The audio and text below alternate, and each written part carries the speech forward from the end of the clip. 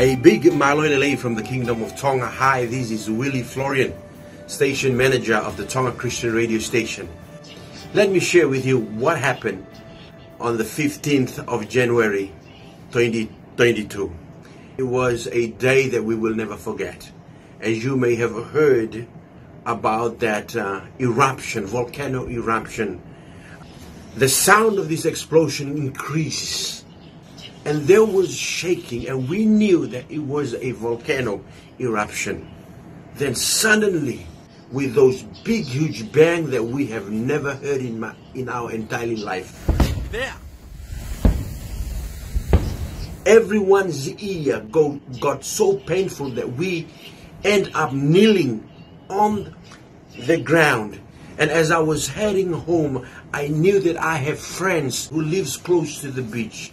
I went and tried to bring some of them, and it was very sad to see the water reaching the shores and damaging houses and bringing rocks. It was a very terrible day. To be honest, as you get to see the children of the island, there were fear. They were so afraid at what was happening on that day. The whole island was covered with darkness. And then suddenly we would see raindrops of ashes, thick ashes that hits the ground. Then suddenly ashes begins to rain throughout the night. And it was very scary.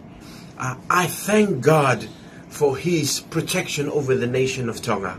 And there has been a lot of damage, especially on the west side of Tonga, and especially those who live close to the sea.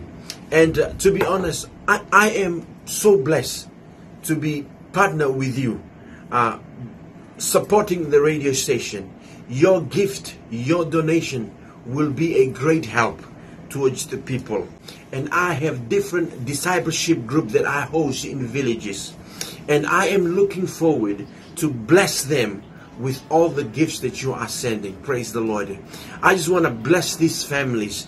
During this eruption and the difficulties that we have been facing, the radio station has been a lighthouse, has been a voice of hope to the nation itself. And thank you very much, and a big malo aupito to you all. Thank you for believing in what we are doing. I pray that the Lord will bless you. Malo aupito ko ofa lahiatu.